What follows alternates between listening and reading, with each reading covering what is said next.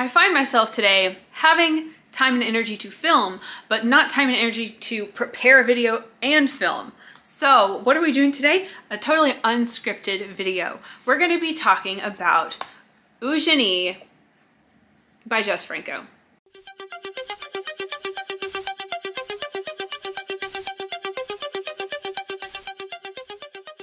Or if you want to say it the American way, Eugenie. The story of her journey into perversion. So Brian sent this Blue Underground DVD to me and I have finally watched it. I watched it last night and today I've decided I want to talk about it. So this video might be kind of like scattered, rambly, all over the place, or you could just call it conversational because like I said, I haven't prepared a written script for this video, but I am going to talk about spoilers because we need to talk about some spoilers. I would say that wouldn't take away from your viewing experience if you watch it after watching this video, but I am going to tell you the end, and that's the part that's a little unfortunate to spoil. So just proceed with caution. So this movie is heavily inspired by Marquis de Sade, and it's also an adaptation of something he wrote, a book called Philosophy in the Bedroom from 1795. I have not read de Sade, so just keep that in mind while watching this review. Okay, so this movie is about this girl, I guess, okay, she's like 19, I think, at the time of filming this, and I don't know how old her character was intended to be because they never said, but she lives with her parents, and I think this like a wealthy family, and her dad basically rents his daughter out to this couple for the weekend. It's pretty messed up. But we start off like seeing her in her bedroom and she has, I think they're trying to emphasize her youth because she has this like little toddler bed that has like baby dolls on it and stuff. And it's just like, I'm like, how old is this girl supposed to be? So you kind of start off a little apprehensive, but she is a young woman, Eugenie, and she has made friends with this woman, I guess, at parties or something like that. So this woman is who she goes to see on the private island for the weekend. In true Orgasmo fashion, the woman is there with her brother and you can tell they are involved. But then it's revealed, oh, it's just the stepbrother, so it's fine, right? So in short, Eugenie has kind of been lured here without knowing exactly what's going to be going on. It's a little unclear how much she knows is going to be happening, but as another character said, she has basically been brought there as a plaything. So there's a lot of sexual encounters going on. Eventually, it is revealed that this brother and sister are part of a cult, but they don't worship Satan, okay? They worship Marquis de Sade, and they also like to dress like him. It's weird. It's like this cosplay cult of some kind. And as funny as that sounds, they still participate in human sacrifice. So apparently the plan for Eugenie is they're gonna like, you know, take her innocence a little bit and then she will be sacrificed by this cult at the end of the weekend. The cult, by the way, is led by Christopher Lee. So yeah, Christopher Lee is in this movie, which is part of why it was appealing to me, but his part is like kind of pointless. Like he doesn't really do anything. I mean, he's there and he looks cool and everything, but like he's just there. Let's take a little detour and talk about some of the qualities of this film. And first and foremost, this soundtrack is incredible. I've listened to it 3 times today. I don't do that, okay? But I've been listening to it on repeat. It's just like, it is so incredible. Bruno Nicolai. I don't know what it is, but this one's right out there. My favorite like Euro soundtrack is Interrobang, but Eugenie is right up there with it. They're like neck and neck, man. It is so good. And visually, I did see some reviews that were talking about how like out of focus it is a lot, although I think it's intentional because it has to do with like wavering consciousness. Visually, it's really pretty. The setting is seaside villa. It's really beautiful. The lighting, I feel like they did something here. Almost looks like day for night. The shadows are really, really dark. And there's like some weird kind of contrast between the light and the shadow that makes it look like there's some sort of filter on it or something. But it's pretty. I guess it adds this like darkness to the movie. And the camera also has this like floating around kind of feel to it because they're like doing a lot of dollying and panning around. And yeah, I'm happy with the way it's shot. I think it's really pretty. Oh yeah, and let's talk about these characters. We have stepsister, this blonde lady. I don't like her.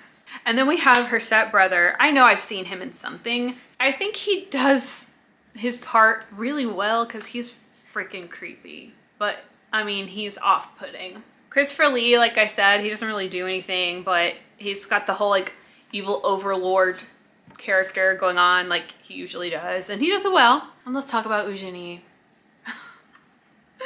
She's an angel. I love her. Oh my gosh, she's so great. She's beautiful. She does so good. She's just so good. And I was really sad. I read a little bit about her and I was sad to see that she kind of like quit acting pretty early on, but I do want to seek out other movies she has been in because I'm pretty sure this is the only movie of hers that I have seen. The sequence of events in this film, Eugenie gets to the villa and they're just visiting, you know, and very quickly we get this like sexual encounter between stepsister, I should know her name, stepsister and Euge. And that was all fun and games, lighthearted, you know, that was good. But beyond that, every other encounter was malicious. It was evil stuff. You know, drugging her, taking advantage of her, that kind of thing. You know this hoe doesn't like that kind of stuff necessarily, but I will say it wasn't this like graphically explicit attack, you know, so I could go with it. And we'll get to why this works, okay? We'll get to why this works in a bit. So it does go from like a fun encounter to the encounters being a bit more deceitful, dark, and grim. The tone of the film overall is like there's a lot of ick. Oh yeah, I did mention in my review that it reminded me a little bit of Orgasmo, reminded me a little bit of The Eye of the Hurricane. As the film progresses, we move into this sexual activity that is violent, like whips and chains and stuff like that. Plenty of gaslighting too, by the way. But as the cult comes to the island, you learn a little bit more about like how they cherish and they see merit in torture and pain and cruelty, all like Desaad kind of stuff, which is pretty interesting, a pretty interesting theme. I just find it a little bit hard to watch when it's like sexual in nature and being inflicted upon someone who's innocent. But there was this aspect to it of like initiation or a rite of passage, and I'm fascinated with those concepts and the fact that in Western society we oftentimes don't have rites of passage anymore. So in a way it was transformative because at the end, and this is where I'm going to be talking about at the end, the tables turn and Eugenie basically ends up killing the stepbrother and stepsister. And she kind of has to, like, so it's not really like a rape revenge story, but she has to kill them in the moment to survive. It's like a split-second decision. And it very much has like Final Girl vibes, especially after she kills them both and the cult leaves and she's just like running around on the beach. It kind of reminds me of any given Final Girl moment where she like makes it out of the cave or makes it out of the house, or the rain is pouring down and she's just running, and like it's that feeling. But I really love that moment. And yeah, so in a way we did see this initiation that transformed her, and at the end she did end up like taking control and making her own choices, and she did transform into someone that can advocate for herself and is just like a badass, you know what I mean? So as I watched this movie, the beginning where I'm trying to like suss it out morally, you know, and they're making her look like a child. I was like, ooh, ooh. And then we get to the arrival at the seaside villa, and I'm like, okay, this is going okay. And then things turn dark, and then I'm like, ugh. And then we get to that triumphant ending, and I'm like, oh. And I think the ending is what really like kind of wrapped this up into something that is understandable. The ending, it definitely kind of won me over. And as the film came to a close and I like stepped away and I was thinking about it for a while, I realized that it's not just a sexy shocker film. There's a lot more you can take away from this. It's not necessarily just like objectifying and exploiting a young girl. I think it mirrors a lot of what you see in real life. Let me explain what I mean here.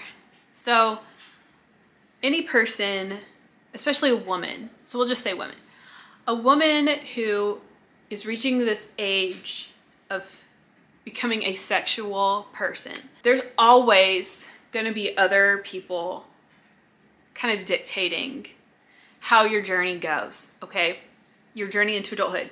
There will be people telling you like, this is how you do it, this is what you do, this is what you should do, this is what you should look like, this is how you should act, this is how it's gonna go. There's always gonna be someone else helping to dictate your journey. So yes, I definitely look at this as a coming of age story. Young women are often just like cast into the world of sex before they really quite know what's going on, okay?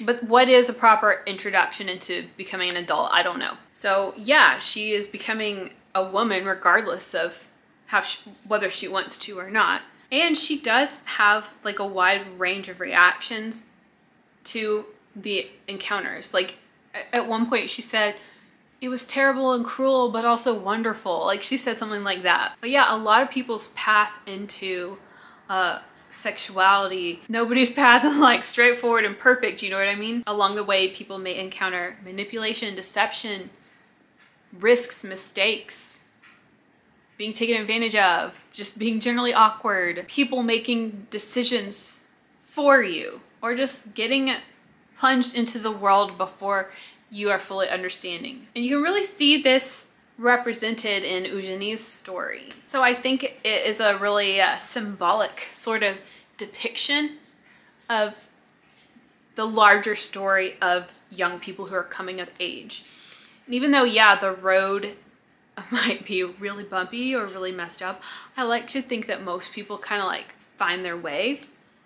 And I like to think that Euge came out okay too. The film does kind of leave me wondering, like I often do, why a young woman's innocence is commodified and why the world tends to idealize a woman just on that age, like just on that brink of legal age. So initially I was thinking to myself, like, this film would be more fun if Euge was fully consenting. Like if Euge knew what she was getting into, I was like all about it. You know what I'm saying? I keep thinking about The Virgin Witch, another movie which Brian sent me. And in that situation, she was a young woman coming of age who was like all in. Like she knew what she was gonna do and she was all about it. But I feel like Eugenie didn't quite know fully. Maybe I'm wrong. You know, this could be interpreted a few ways. But I do now like to interpret it as a representation of a woman's coming of age and how there's always going to be other voices dictating that path into sexuality. And it is quite possible that I might have received that film way differently if the soundtrack wasn't so perfect. I love the soundtrack, and I feel like that is maybe 50% of what really gripped me about this film. But also I freaking love this woman who played Eugenie, and I do like this coming of age aspect ultimately. So I like this film. I am keeping it, I am revisiting it, and yeah, it has left an imprint on me. So you guys let me know if you have seen Eugenie and what your thoughts are. I know it's kind of like a controversial thing. So you guys let me know if you have seen Eugenie and what your interpretation is. Do you think I'm like way off with the way I'm translating this film? You let Ho know down below. Hopefully this unscripted review went okay. And I'll see you in the next video.